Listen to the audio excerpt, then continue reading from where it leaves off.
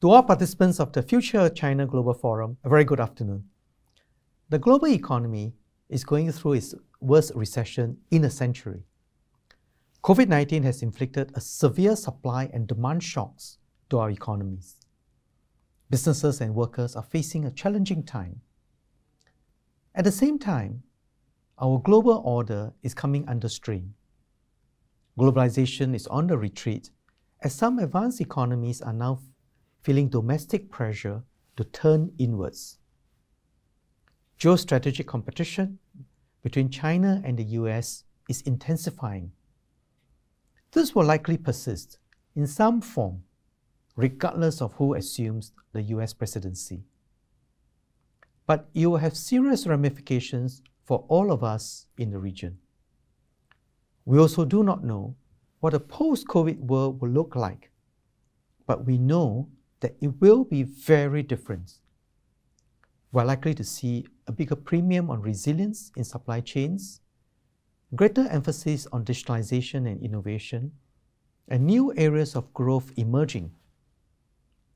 All countries and businesses, big and small, will have to make adjustments. This is why the theme of today's forum is so relevant. In today's landscape, how can Singapore contribute to China's and Southeast Asia's growth and build a more resilient future? This is crucial because Asia is well positioned to contribute to global economic growth. Asia's weight in the global economy was already growing before the pandemic. China is now the second largest economy in the world. Japan pulled itself out of its lost decade thanks to Abenomics. India, with a large and youthful population, grew at almost 5% last year and can reap a significant demographic dividend. The 10 economies of ASEAN also grew at around 5% last year. All have benefited from investments from one another and from major partners. The outlook for Asia remains bright. Our economic fundamentals are strong as we have undertaken the necessary reforms after the Asian financial crisis and global financial crisis. Several Asian countries have managed to contain the spread of COVID-19 and get their economies back on track. Many Asian economies have large and growing middle class, providing a strong base for production and consumption. Asia is home to a vibrant startup ecosystem and to many innovative companies. In the case of China, localized outbreaks have been swiftly dealt with, the economy resumed growth last quarter, and China is the only major economy that is expected to grow this year. But like everyone else, China continues to face risks and uncertainties. China is finding new ways to evolve its economic model and continue its reforms after 4 decades of reform and opening up.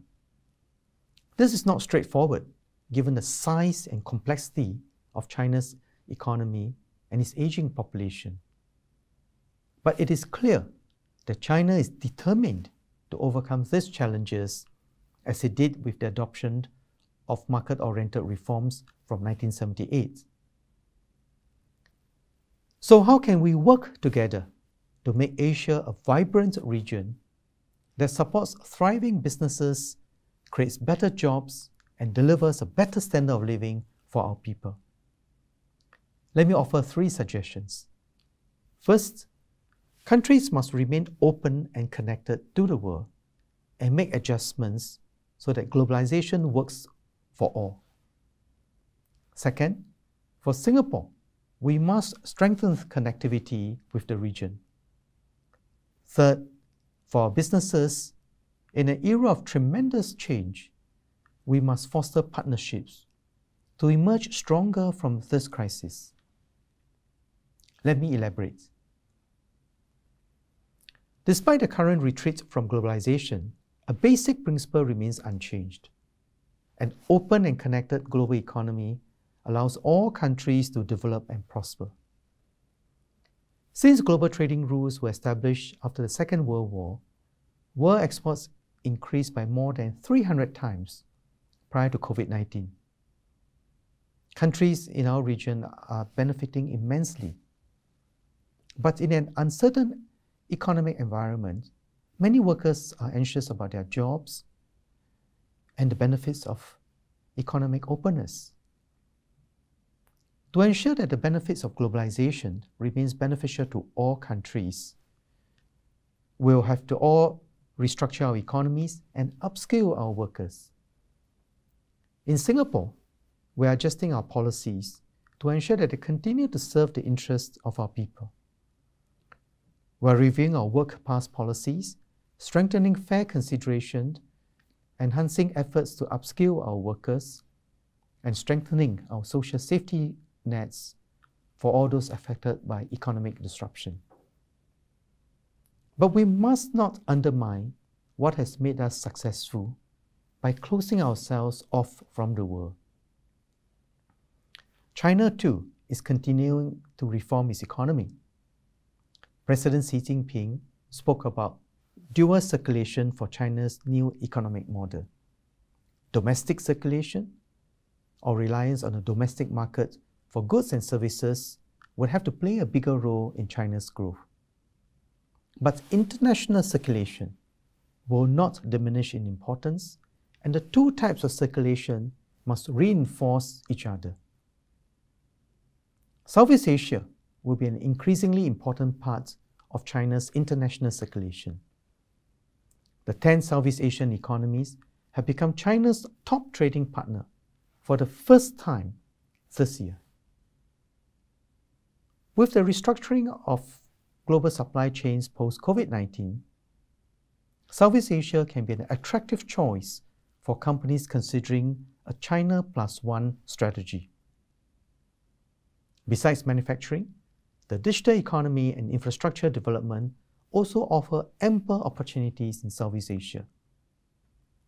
This year marks the 10th anniversary of the ASEAN-China Free Trade Area.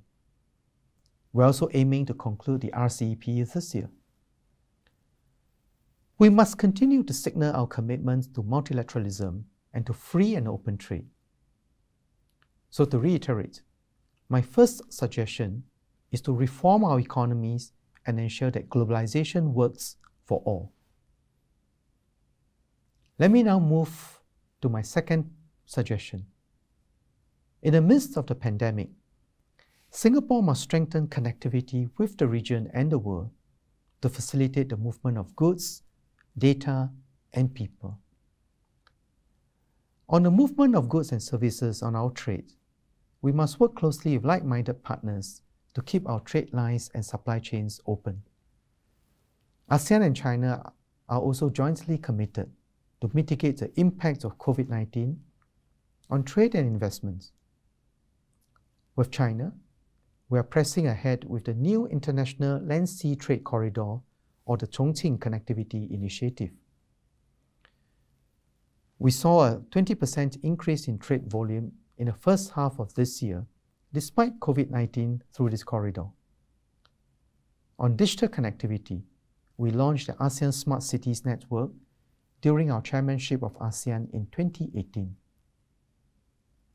We embarked on the Singapore-China Smart City Initiative in Shenzhen to facilitate digital collaboration between Southeast Asia and the Greater Bay Area in China.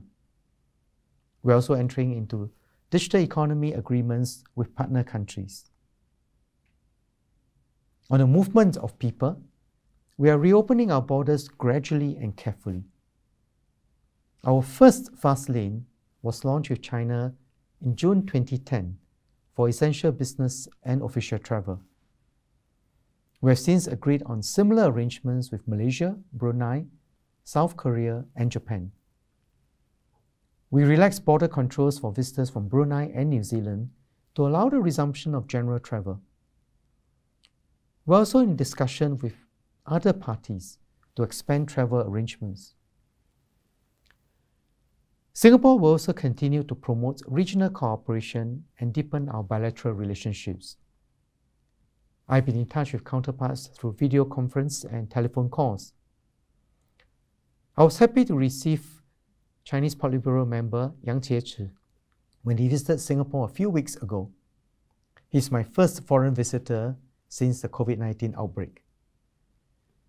And I look forward to hosting Chinese Vice Premier Han Zheng in Singapore later this year to co-chair the 16th Joint Council for Bilateral Cooperation. By strengthening cooperation with countries in the region and the world, we'll be in a better position to emerge stronger from COVID-19. Besides making globalization work for all and strengthening connectivity, my third suggestion is to build partnerships among businesses. Adapting to COVID-19 has not been easy for our businesses. In a time of rapid change, it is hard for any company to deal with it alone. We need to build partnerships to deal with the turbulence ahead and seize new opportunities. In Singapore, we're pressing ahead with economic transformation as part of our tripartite partnership between government, the unions, and businesses. We set up the Emerging Stronger Task Force to find new bright spots in Singapore and the region. We established industry-led alliances for action as a new form of partnership to prototype new solutions quickly in areas such as smart commerce and sustainability. We are stepping up sector transformation through our industry transformation maps. Our trade associations and chambers have an important role to play.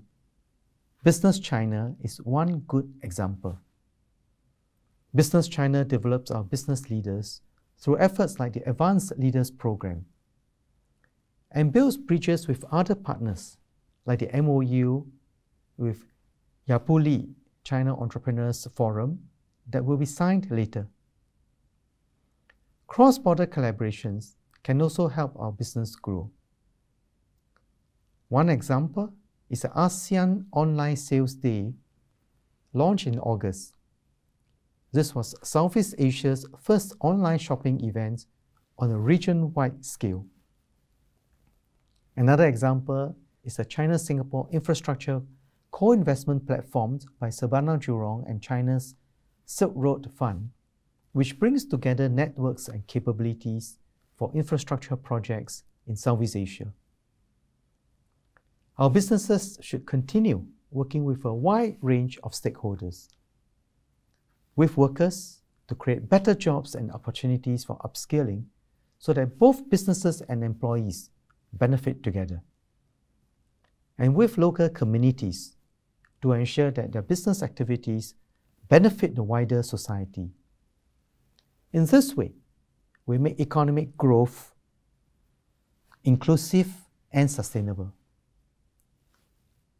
Allow me to now say a few words in Mandarin. 刚才我提到了，由于冠病疫情的影响，全球经济正经历这个世纪以来最严重的衰退。对许多企业和员工来说，这是一个非常艰难的时期。后冠病的世界将和过去大不相同，我们必须做好准备。世界各国和全球经济体系都必须保持互联互通。不过，各国也要做出相应的调整，以确保他们能够继续从全球化中受益。这样一来，各国才能取得发展和繁荣。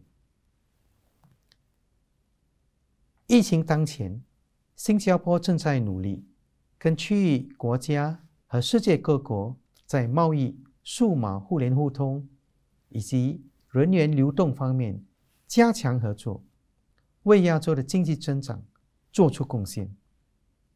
此外，新加坡也会继续加深和中国的双边联系。今年是新中建交的30周年，我期待今年和中国副总理韩正共同在新加坡主持新中双边合作联合委员会会议。在这个瞬息万变的时代，企业必须加强合作，共同应对未来的挑战，同时把握新机遇。我们的商团商会在这方面将扮演更重要的角色。通商中国就是一个很好的平台，促进联系与合作。在此，我要感谢通商中国举办今年的论坛，把它搬到线上。尽管冠病对国际活动带来的严峻的挑战，却没有阻挡大家继续交流，互相切磋。祝愿本届论坛圆满成功，大家收获满满。COVID-19 has added to the stresses and anxieties of globalization. But Singapore must remain open and connected to Asia and the world, and believe in our ability to adapt, evolve our approaches, and forge new partnerships with one another. Only then can we contribute to and benefit from Asia's growth. This year marks 30 years of Singapore-China diplomatic relations. Next year, we will commemorate 3 decades of ASEAN-China dialogue. But our ties go way back. More than 1,000 years ago, there was already a vibrant trading network between China and Southeast Asia and between our region and the world, as shown by the discovery of a 9th century shipwreck in the Java Sea containing Tang Dynasty ceramics bound for Middle East.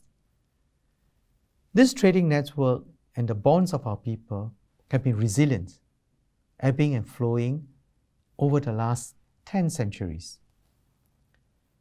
With such strong foundations, even as we battle COVID-19, I'm optimistic that we can emerge from this pandemic to a brighter and more resilient future for our peoples and for the world. Thank you very much.